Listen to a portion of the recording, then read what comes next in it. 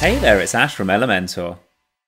Editing your website for desktop, tablet and mobile devices has always been easy using the Elementor editor. But with our additional custom breakpoints, you now have the control and flexibility to fine-tune your designs for 4 additional screen sizes.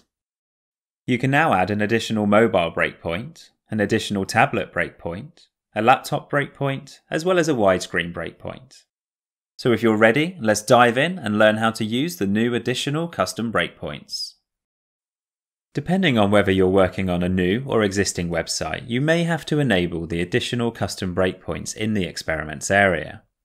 In the WordPress admin area, navigate your way to Elementor, Settings, Experiments.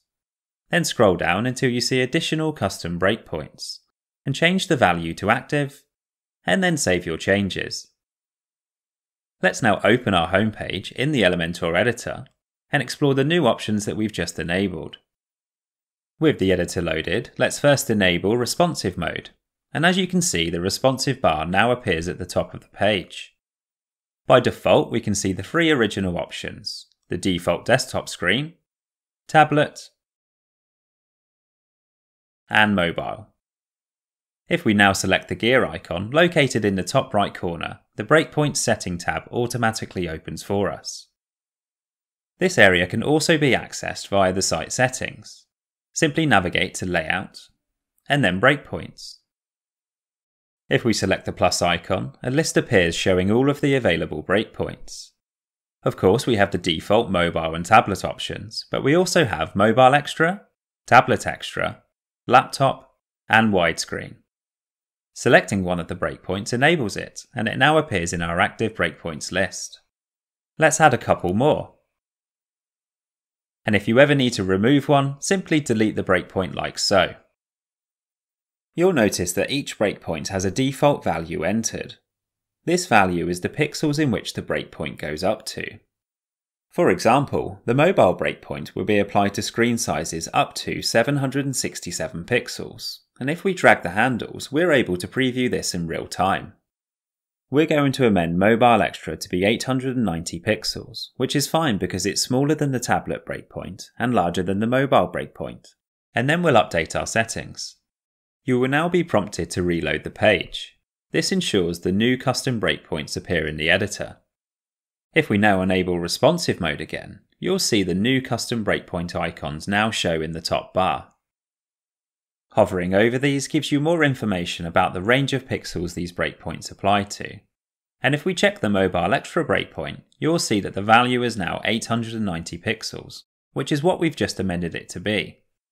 If we switch to widescreen, you'll notice that parts of the screen are cut off.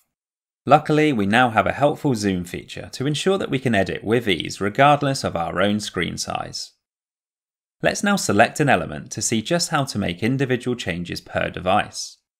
Select the main heading first of all, and then head over to the Style tab. Now under the typography controls, you'll see a grayed out 11VW in the size area.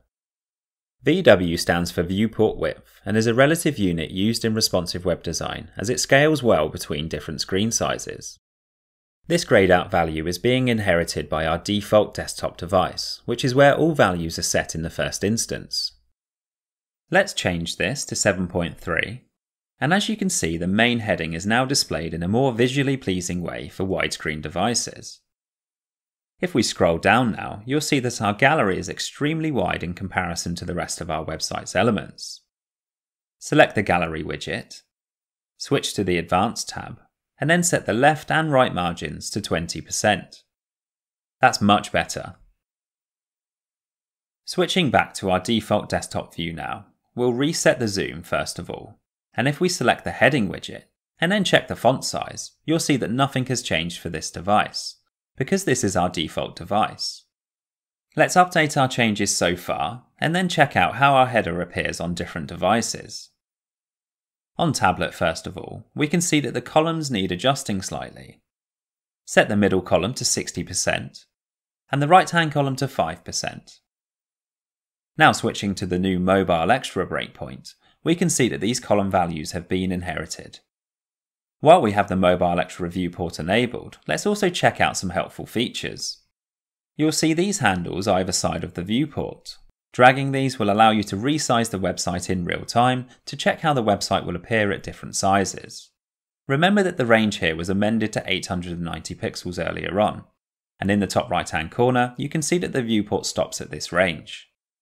You can also enter a manual value here as an additional way to resize the preview. The changes you see here are for preview purposes only and do not change the actual breakpoint settings. Let's update again, and then switch back to the page. Scroll down now until you can clearly see the gallery widget, and then select to edit it. Under the column settings, you'll see a grayed out 2.